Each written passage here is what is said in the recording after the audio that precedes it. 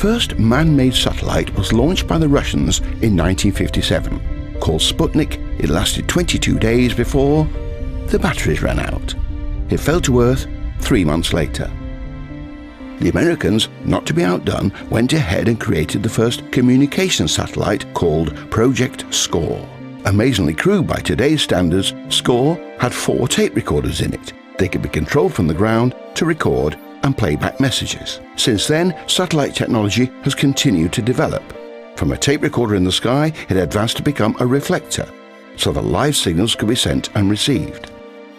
Shortly after that, satellites were created with solar panels to provide electricity. They could now pick up and repeat a signal so that it was nice and clear. Satellite business began to boom as it solved all sorts of military and non-military communications problems.